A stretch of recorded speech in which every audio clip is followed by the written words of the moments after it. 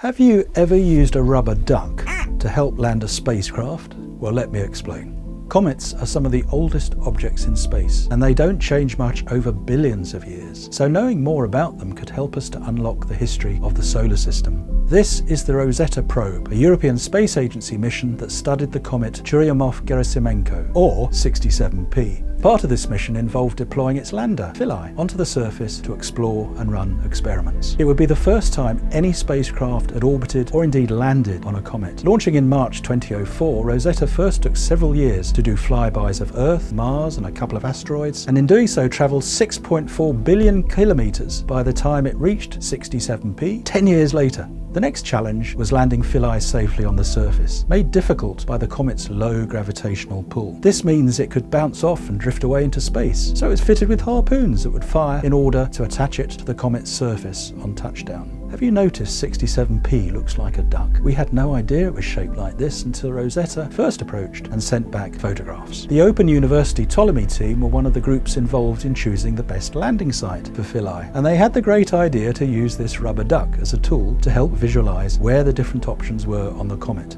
By the way, they picked Site J, on the head of the duck. The landing was not without drama, as the harpoons failed to deploy, causing Philae to bounce off into the shadows. It would have been a tense wait for the control center back on Earth, with the descent alone taking 7 hours, followed by a further 2 as they watched Philae bounce, even bumping into a cliff edge, before finally coming to rest. The lack of light at its final touchdown site meant that after 3 days of collecting all the data and images it could, the solar-powered lander had to hibernate to conserve its battery. Its precise location would not be known until almost 2 years later, when Rosetta's high-res camera was able to pick up Philae wedged in a dark crack of the comet. This location was vital for scientists because they could finally pinpoint exactly where the data collected had actually come from. The Ptolemy team were named after the instrument they developed, a wealth of gas chromatography and mass spectrometry equipment condensed down to the size of a shoebox, so it could fit amongst many other packages, all squeezed carefully into the lander. This instrumentation identifies the individual substances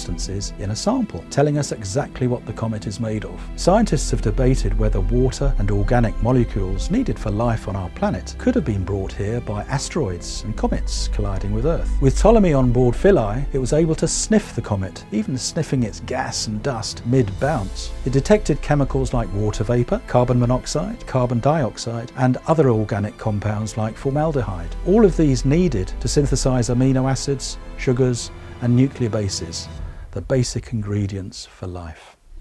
Explore our collections online and visit our new space gallery to discover more incredible objects in person.